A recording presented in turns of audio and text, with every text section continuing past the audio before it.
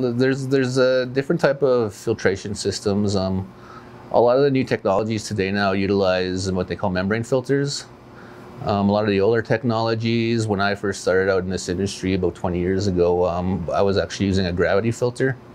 So these gravity filters are typically at the end of your clarifier or your conventional water treatment plant, and it's just basically spilling water into a filter. Gravity, there's a certain level where it'll provide pressure to the filter, and then obviously gravity will help trickle the water through. And those filters are usually made up of sand and what they call anthracite coal. So there's usually 2 layers. Sometimes there might be a 3rd layer. I haven't had the experience to work with that one, but there's different types of material in those gravity filters and different layers of them. And the gravity filter typically, it doesn't, it's not as tight as the membrane filters, so there are chances that, viruses, bacteria, that sort of thing can get through them. They're easy to operate, easy to backwash, that sort of thing. You can tell when filters are plugging up, either your turbidity is getting high or you're just not filtering any water through them. So easy to maintain. Have to be backwashed at a certain amount of time for a certain amount of time.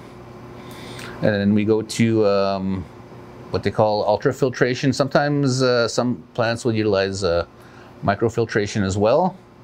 But ultrafiltration is probably a step higher than the microfilters.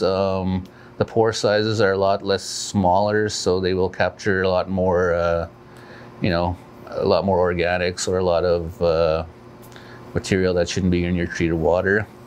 When you get down to nanofiltration or reverse osmosis, now those pore sizes are way much smaller than the ultrafiltration membranes. Very little chance, unless you have a damaged membrane, that any organism is going to get through there.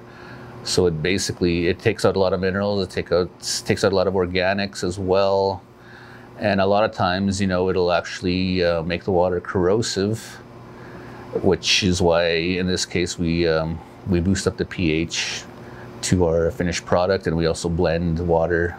In this case, again, from our ultrafiltration membranes, and blend it at 10% with the reverse osmosis effluent.